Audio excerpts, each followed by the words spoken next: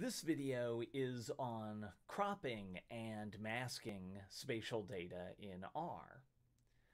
Spatial data is often larger than we need it to be for our particular project. For example, raster data is typically comes in large rectangular blocks of data, and we're often only interested in the part of that data that occurs within our study region. To get the piece of spatial data that we want for making maps or doing analysis, we do something called cropping. And we'll look at this using the data from Harvard Forest we've been working with so far. And we'll start with our key libraries already loaded. So that's SF, stars, and ggplot. And then we'll load the data for the Harvard boundary, our site boundary, which we'll call harv boundary. And we'll read in using stread, and that's in data/harv/harv_boundary.shp. And we'll also load that DTM we've been working with, which covers the entire site. And we'll call that harv DTM and assign it the value from read stars data/harv/harv_DTM full, so that we get the big digital terrain model dot shape. Oh, not dot shape.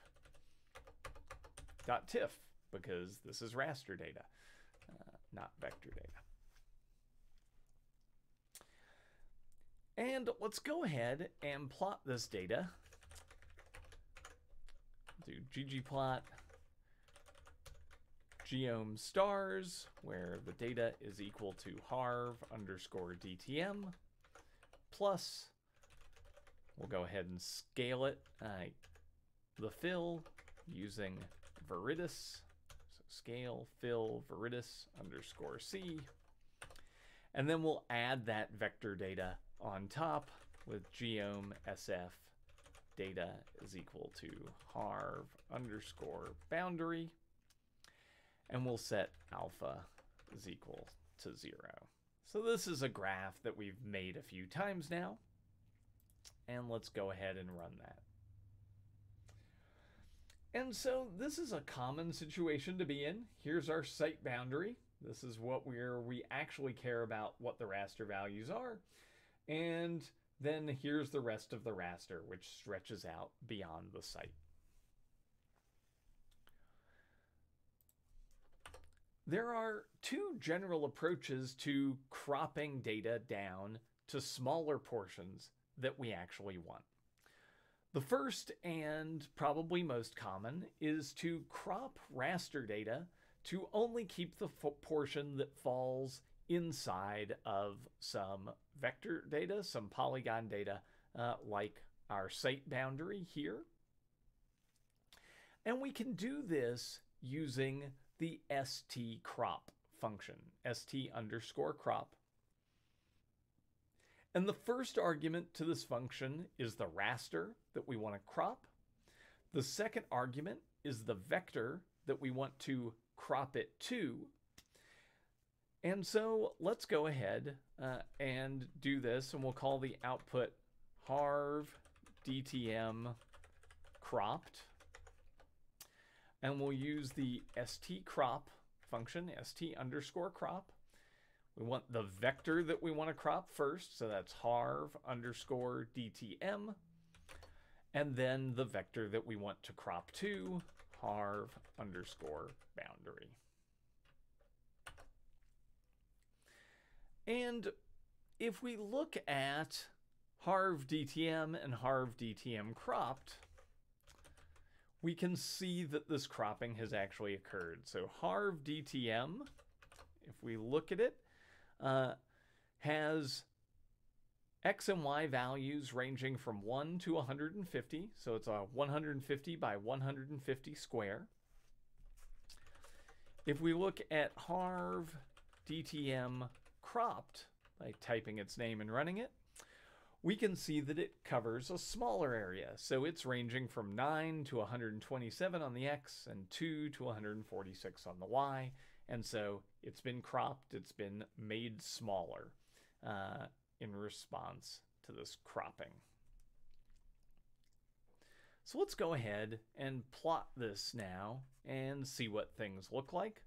I'm actually just going to copy our code from above here because all we need to do is change the data source. And so now, instead of plotting harv DTM, let's plot harv DTM cropped.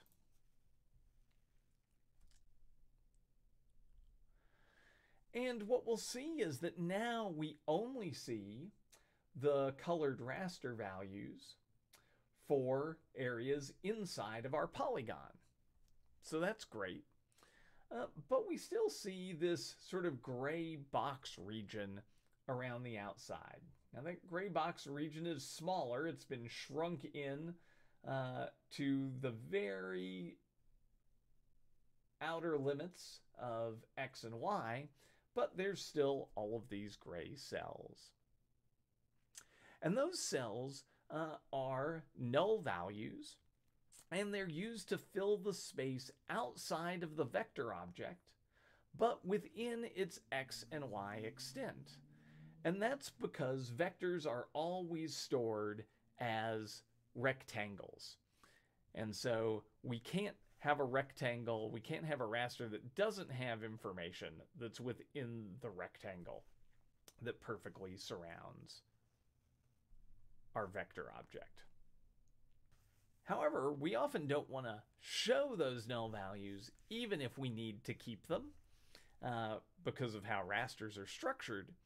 And we can do that by adding an optional argument to our scale fill command, whether it's Viridis or something else. And we can do that by setting the null value color to transparent. And we do that by the optional argument na.value, and we set that equal to transparent. And now if we run this again, we won't see any of those null values displayed. They'll be hidden so that we can just look at the data that we want, the data inside that polygon. As we just talked about, cropping removes the portions of the raster that are outside of the XY extent of the vector data that we're cropping to. In some cases, we want to keep the full dimensions of the raster, of the original raster, but convert all of the values outside of the vector to NA. And this is called masking data as opposed to cropping data. And we can do this in the same way that we've done things so far, but by adding an optional argument to our crop command. And so if we wanted to make this masked instead of cropped, we would add crop is equal to false to our cropping command, and that would keep the full extent of the raster while still converting everything outside of our polygon boundary to NA. So that's how we crop data from a raster into a polygon. The other major approach to cropping is to crop out a specific region of the object inside of a box. So cropping to a bounding box. And so, for example, we might want to explore just a particular area inside of Harvard Forest that we don't have some sort of polygon data to cut out or crop to just that piece. We still do this using the stcrop function, but instead of passing it a polygon layer to crop to, we pass it a square region instead of a polygon. And to do that, we need to know which part of this region we want in the coordinates that our data is actually stored in. And as we learned last time, while we're seeing latitude and longitude values on the axes, those aren't the actual units for our projection, which are in UTMs. And so to figure out where I want to crop things, I need to add coord underscore SF datum is equal to, and we'll just look it up again, STCRS for the Harvard boundary. And so now we're back in the units that our data is stored in, and so we can use that to sort of look up some edges here and decide on an area to crop. We create a bounding box using the st underscore bbox function. And we describe that bounding box based on the largest value of x that we want to keep, and the smallest value of x that we want to keep, and the smallest value of y and the largest value of y. So basically we're describing the edges of the box. And we provide that information in a named vector. And we'll see what that looks like here. So let's store this in a variable called bbox for bounding box. We use the st bbox function. And this now takes two arguments. And the first is this named vector. So it's a vector, and we create that using the c function, like we've always done. But now we're going to give names to each of the values in the vector. And those names are xmin, xmax, ymin, and ymax for the different edges of the box. So let's do xmin, and let's say we want to crop something kind of over in this region of Harvard Forest. And so we'll say xmin is equal to 731000. These axes labels are a little squished here, but we can see that 731000, we're actually going to crop kind of right in here in the middle. And then ymin is equal to 4,713,000. Xmax is equal to 732,000, and Ymax is equal to 4,714,000. Then I'm going to go down to the next line here. And the other thing that bbox needs is the coordinate reference system that this data is in. So we'll say CRS is equal to ST underscore CRS, and we can pick either of these objects, DTM harv.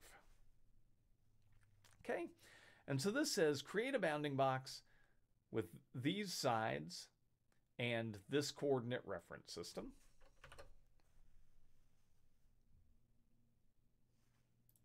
And I've got a typo here. It's actually harv DTM. And now we can pass that to stcrop.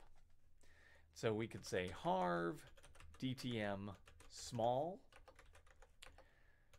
is the output from stcrop.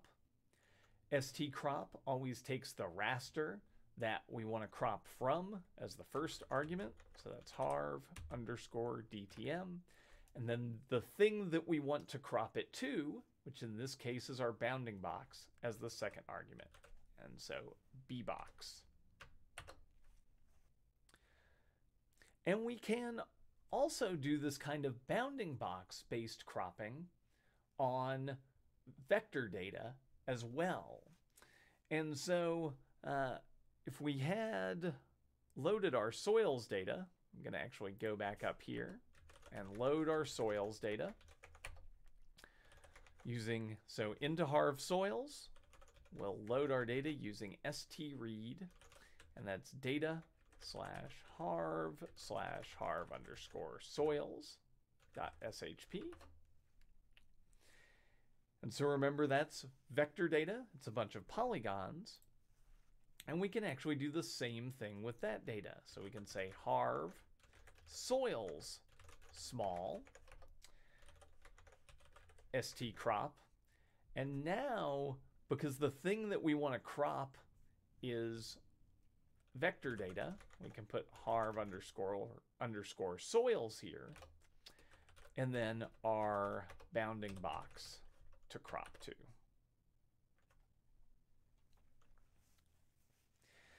Now with the SF package, stcrop actually works a little differently. We can pass it a proper bounding box. We could have, if we wanted to, just passed it this named vector instead, and it would have taken care of creating the bounding box automatically. But we'll keep it the same here because we already have a bounding box. And now let's go ahead and plot these two bounding box cropped layers together. So we'll say ggplot plus geom stars for our raster data, and data is going to be equal to harv underscore dtm small. We'll keep our scale underscore fill underscore viridis underscore c for our viridis color ramp. And then we'll add our geom sf for our cropped vector data. Say data is equal to harv underscore soils underscore small, and we'll set alpha equal to 0.5 so that we can see the raster data underneath.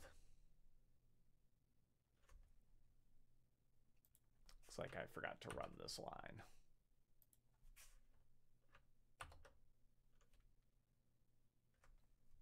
Looks like I forgot to run this line.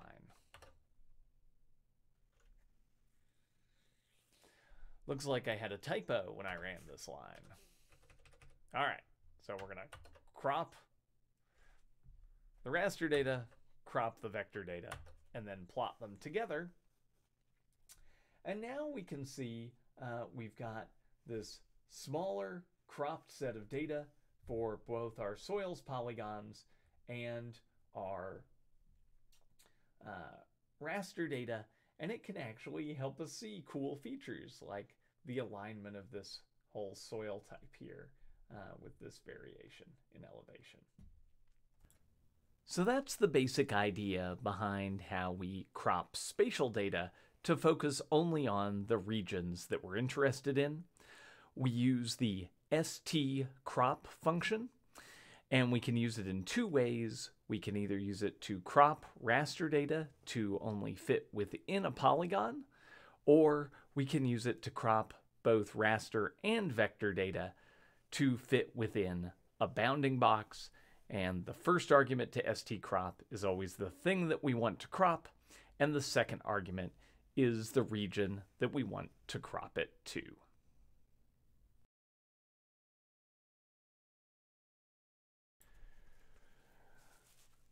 Today I learned that reshoots, especially with fancy hair, are a nightmare. So you get a different kind of fancy hair because my stylist wasn't available. It's the problem with stylists who go to school online. Sometimes they're in class. So that's the basic idea behind cropping data